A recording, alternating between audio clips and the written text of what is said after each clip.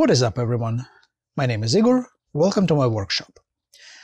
I'm happy to report that I have finally completed my Lemarchand's box, and I'm releasing the model on Thingiverse. In today's video, I'm going to show you how to print, post-process, and assemble it. So, without any further ado, let's get started, shall we?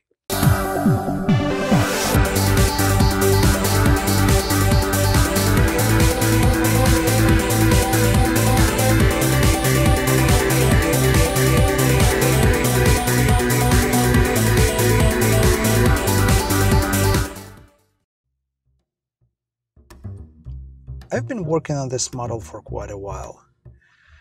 It all started as an exercise in parametric modeling in Fusion 360, and the decorative panels were sort of an afterthought.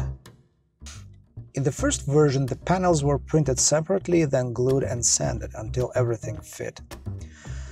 This turned out to be incredibly tedious, messy, and time-consuming. So I've created version 2, where I only needed to glue the top and the bottom decorative parts. But then I've decided to try to embed these decorations into the top and bottom surfaces, printed at an angle with supports, and see how that all works. And thus version 3 was born. I was pleasantly surprised by how easy it was to print and post-process it like this, so version 3 it is. The model is fully prepared for resin printing, it's hollow and has drainage holes. If your printer is aligned properly and you have enough supports, you should be totally able to print it with minimum to no distortions. I'll provide the settings I used for my Elegoo Mars printer down in the description. Post-processing is box standard. Carefully pry it off the bed, remove supports using flush cutters, a crowbar, or a circular saw as needed.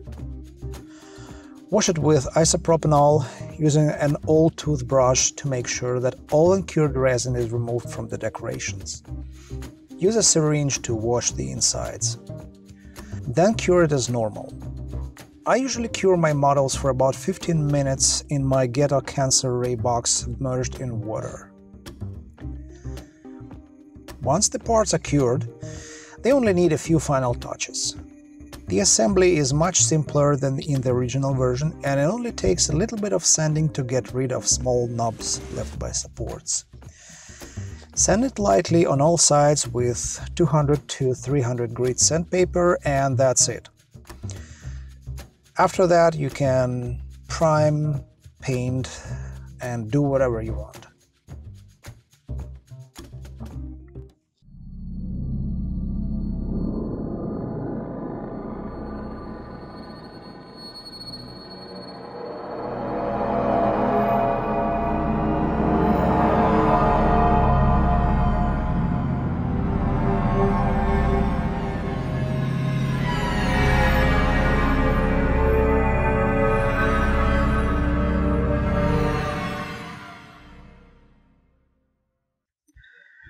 And that's it for today.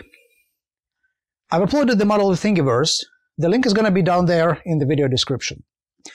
Note that this is still work in progress. I'm not sure if I'm happy with these decorative panels being slightly asymmetrical or not. I may actually rework this model and upload a new version, so stay tuned for that.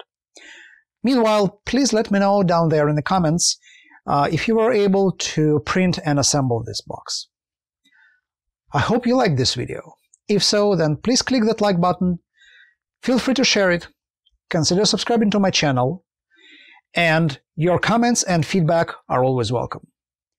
Thanks for watching, happy tinkering, and don't forget to have fun.